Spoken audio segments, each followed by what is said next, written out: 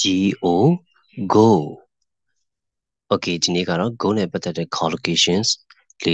လေးခုကိုပြောပြမှာဖြစ်ပါတယ်။ပထမတစ်ခုကတော့ go dancing,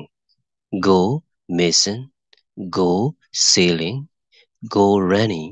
or go for a run. Okay, တစ်ခုချင်းကြည့်ရအောင်။အဲ့တော့ပထမဆုံးဒီပုံလေးတိုင်းပဲပေါ့နော်။ go dancing ဆိုတာကတော့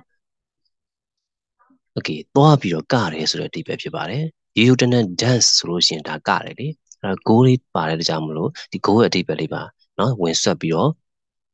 ယူသုံးလို့ရသွားတာပေါ့။ Okay, for example, let's go dancing tonight. Let's go dancing tonight. ဆိုတာဒီညသွားပြီးတော့ကကြရအောင် Okay, go dancing. နောက်တစ်ခုကတော့ go missing.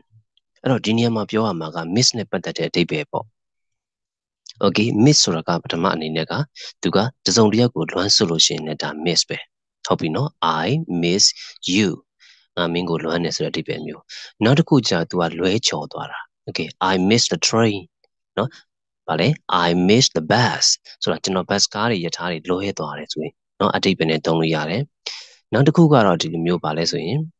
ဘယ်စလုံးနဲ့တွားတူလဲဆိုရင် disappear ဆိုတဲ့စလုံးမျိုးပေါ့နော်ဘာလဲဆိုပျောက်ကွယ်သွားတယ်ဆိုတဲ့အဓိပ္ပာယ်နဲ့လည်းသုံးလို့ရတယ် Okay နောက်တစ်ခုကတော့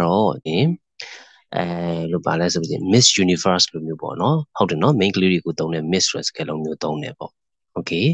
ဟုတ်ပြီဒီနေရာမှာတော့ Miss ရဲ့အဓိပ္ပာယ်ကပျောက်သွားတယ်ဆိုတဲ့အဓိပ္ပာယ်ပေါ့နော် disappear ဆိုတဲ့အဓိပ္ပာယ်ကိုသုံးတယ် go လေးပါတဲ့ကြောင့်သွားဆိုတာလေးပါထည့်ပြောထားတာ For example, the ship went missing in the dense fog. The ship ဆိုတာသင်္ဘောက went missing ပျောက်ဆုံးသွားပါတယ် in the dense fog နော်ဒီထဲမှာပေါ့နော် dense fog ထဲမှာပျောက်သွားတယ်အဲ့တော့သိရမှာက fog ဆိုတာကပါလေ Okay, fog ဆိုတာမြူနှင်းတွေကိုပြောတာဖြစ်တယ်အဲ့တော့ dense ဆိုတာကပါတိတ်သေးထူပိတ်နေတာကိုပြောချင်တာအဲ့တော့နှစ်ခုပေါင်းလိုက်တော့တိတ်သေးပြီးတော့ထူပိတ်နေတဲ့မြူနှင်းတွေရဲ့ကြားထဲမှာဟုတ်ပြီနော်မြူနှင်းတွေထဲမှာthe ship လို့ခေါ်တဲ့သင်္ဘောကြီးက go missing ဒီမှာ verb 2ဖြစ်တဲ့တကြောင်မို့သူက went လို့သုံးလိုက်တယ် Okay, went missing ပျောက်သွားတယ်နောက်တစ်ခုကတော့ go sailing အဲ့တော့ sail ဆိုတဲ့အဓိပ္ပာယ်ကိုတည်းကသူကဘာလဲဆိုရွက်လွှင့်နေဆိုတဲ့အဓိပ္ပာယ်လေရွက်လွှင့်တဲ့သင်္ဘောတွေအတွက်သုံးတယ်အဲ့တော့ go sailing ဆိုတာကဘာလဲဆိုရင်ရွက်လီစီးပြီးတော့သွားတယ်ဆိုတဲ့အဓိပ္ပာယ်မျိုးပေါ့ Okay, for example, I like to go sailing at the weekend. I like to go sailing နော် sailing လုပ်ချင်တယ်ရွက်လီစီးပြီးတော့ရွက်လွှင့်သွားချင်တယ် at the weekends နောက်ဘယ်မှာလဲဆိုရင်စနေတနင်္ဂနွေနေ့တွေမှာပေါ့ Okay ဟုတ်ပြီနော် weekend ဆိုတာက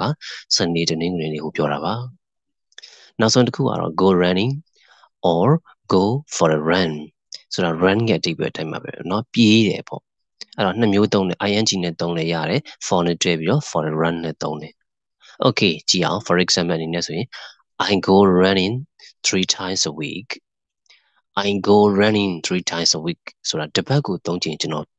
ပြေးတယ်ပေါ့နော်ထပြေးရဲဆိုတဲ့အဓိပ္ပာယ်မျိုးပေါ့သွားပြီးတော့ပြေးတယ် Okay ဒီလိုမျိုးနော် go running ing ကိုမသုံးချင်ဘူးဆိုရင်တော့ I go for a run 3 times a week